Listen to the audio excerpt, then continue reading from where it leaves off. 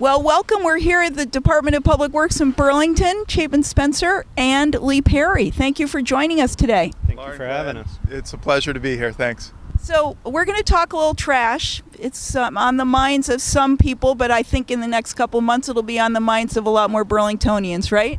Absolutely. How we pick up and collect our trash, recycling, and organics is something that is a fractured system currently, and I think there's a lot of interest in having a more seamless system for our residents. So Lee, the city of Burlington does collect recycling, but not trash. Why does the city right now, why are they in charge of recycling?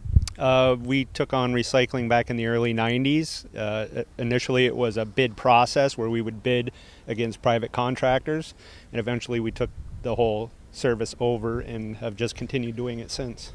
And then the question of having multiple commercial trash haulers has also been discussed at Public Works and the City Council for how long now, Chapin? There's been a number of studies about our current system, which is inefficient. We have 4 or so trash haulers, major trash haulers, that are all circulating through the city. So any residential street will have 3 or 4 different trash haulers on 3 or 4 different days. And what we want to do is look at how can we make it more efficient and have it so that customers in a particular neighborhood just know Mondays are the days that trash, organics, and recycling all get picked up, and make it easy for the end user.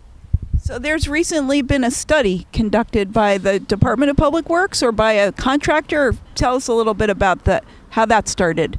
Sure, and to more fully answer your last question is that there have been a number of studies about consolidated collection over the decades. In 2000, the City Council passed a resolution to have the city and the Department of Public Works look at consolidated collection. The study was done, but no action was taken by the city at that time. Then the Chittenden Solid Waste District, back in the late 2000s, around 2007 or 8, restarted a region-wide conversation on consolidated collection. That ended in around 2015 and didn't go anywhere. We, thanks to a council resolution in 2018, have restarted this evaluation. We did it with South Burlington and the Chittenden Solid Waste District, and we are excited about the recommendations that came out of that study and are here to talk more about it. And were those recommendations just for Burlington or included Burlington and South Burlington and the region? It included Burlington and South Burlington, but the dynamics of each town had, certain aspects of recommendations that would be specific to that town.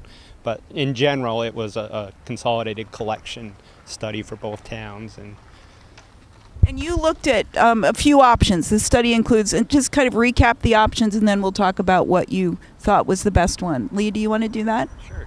So the first option that we had done with our consultant was a franchised option, where on a franchise system, the municipality would contract with multiple haulers to pick up all 3 waste streams. Then we did a study directed by our Transportation, Energy, and Utilities Committee to explore a municipal option where the city would collect all waste streams. There was another option, a third option, where the city would bid against private contractors, similar to the way we used to do recycling. And then we came up with our hybrid option, where the city would continue to do recycling and then contract trash and food scraps out to a private hauler. So that third recommendation is the one that this study basically puts forward? We are recommending the hybrid option, which is the one where we would continue to operate the recycling program and that we would franchise with haulers to do the trash and organics. And why didn't you recommend to go municipal? Create a municipal infrastructure and take all of that work up in-house, so to speak? Right. I think if we step back and look at the good news is that there seems to be a fair bit of consensus around the benefits of consolidated collection generally. That regardless of which model, having 4 or 5 different trash trucks and compost collection trucks going up and down streets on multiple days creates more wear and tear on the streets, more traffic, and more emissions. And so the good news is I think the community largely understands the benefits of consolidated collection.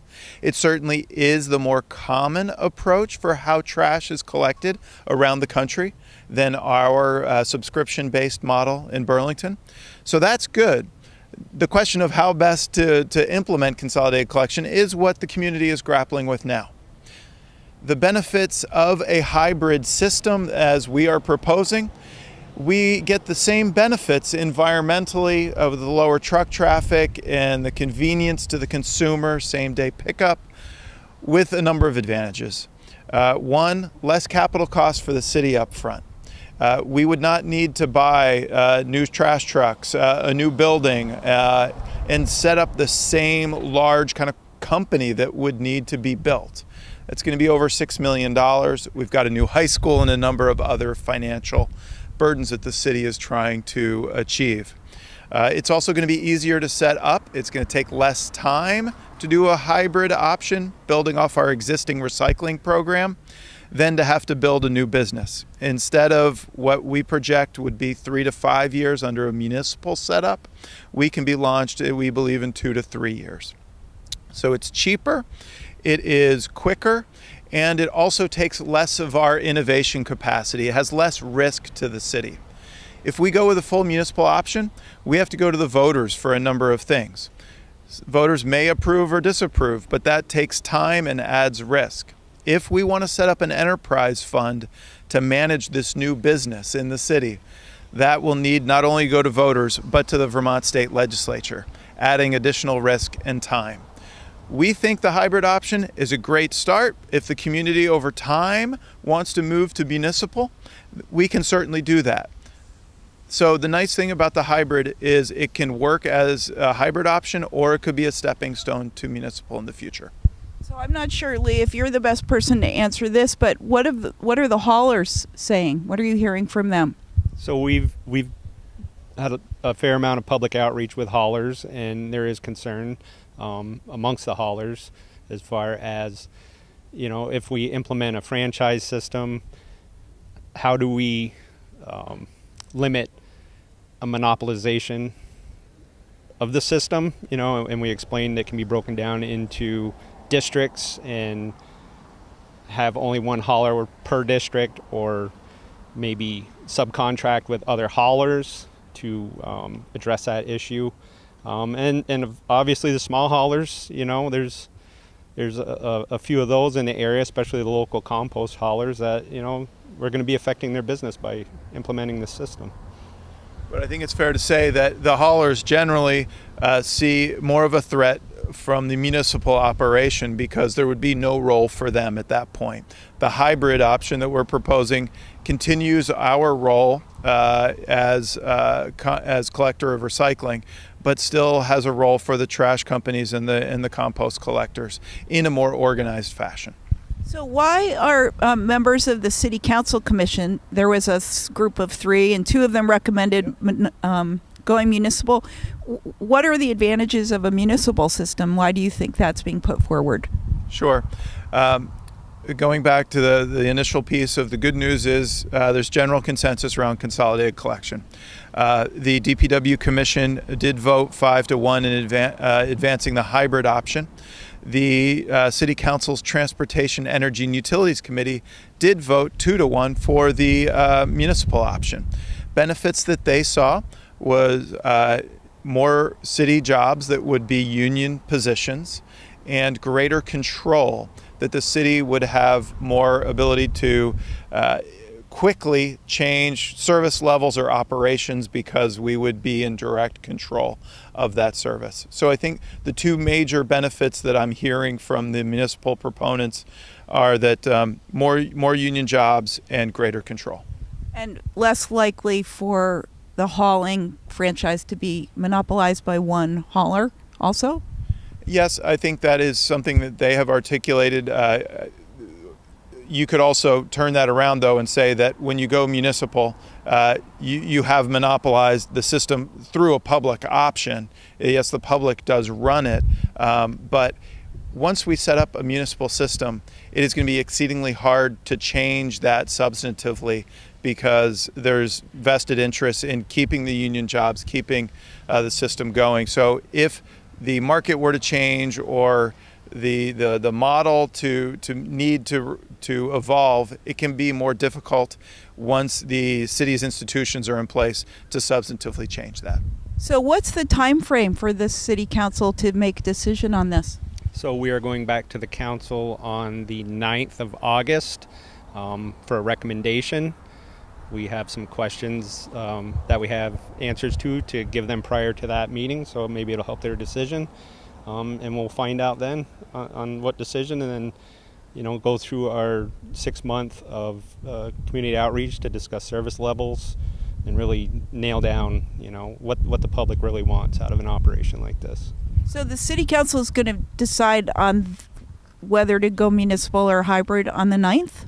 There is some discussion among the council about delaying that. So I just heard yesterday from members of the council there may be some discussion of delaying the decision. Our hope is to bring the information and the answers to their questions on the 9th, but they may request more time, and that is their prerogative. I mean, it seems like you've been in the thick of it, obviously, every day, and the study has been going on, but it's just really coming to the public attention now with the publishing of your study, right?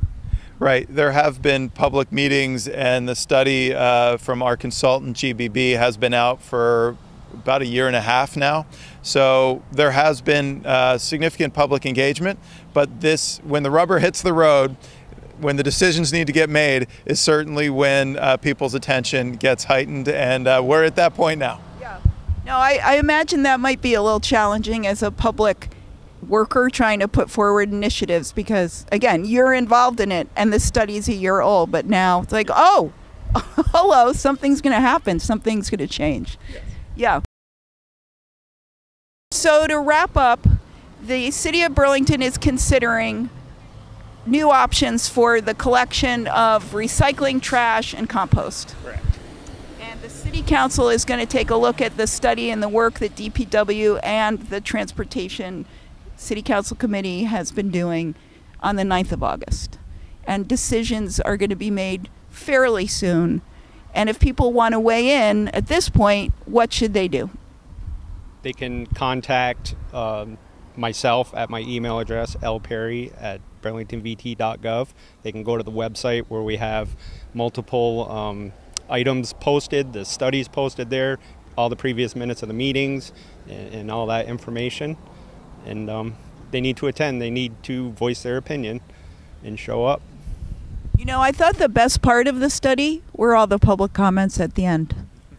I mean, it's fantastic to read because they cover the waterfront of all the views. Absolutely. We have compiled all the public comments that were received to date and put them in the public packets for the councilors and the wider public to review. Ultimately, this is a decision for the community. How best do we want to collect our trash, try to reduce the amount of trash and increase the diversion of recycling and organics? We want to be a sustainable community. That's been a long-held priority of this city. How we collect trash, recycling, organics now is a fractured, inefficient system. Our hope is that through this process, we can do better.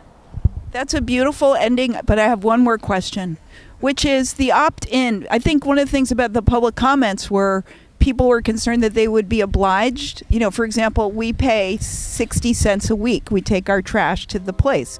Are we going to have to pay $400 a year or whatever the equivalent cost is to participate in this? And there's a recommendation in that study about that, right? The study says that we should evaluate the opt-out component of whatever model is selected. And one of the things we've been doing is reading the public input and hearing it. And we're hearing strong support from members of the public for an opt-out provision. A number of people, such as yourself, seem to self-haul, and which is a cheaper way to do it if you have the time and ability. So it is very likely, unless we hear something dramatically different from the public, that we would be implementing a opt-out scenario. The downside of an opt-out scenario is the fewer people in the system, the more expensive the system becomes for the remaining folks. So there's a trade-off, but we're working through that with the members of the public and the council. Well, I want to thank you both for your work, for keeping Burlington beautiful. I think Public Works, it's almost invisible until things don't work. But but actually things are working pretty much most of the time in terms of water quality, street quality, trash hauling, I mean, all of it. So I just want to commend you because I know you've been working really hard to make that happen. Well, thank you. I appreciate that. Yeah. All right. Well, it's been a pleasure, Lauren Glenn. Do want to encourage public, anybody who's interested in the issue of consolidated collection, to look at our website, reach out, send us an email, come to the upcoming meetings. We want to hear from you. Thanks so much.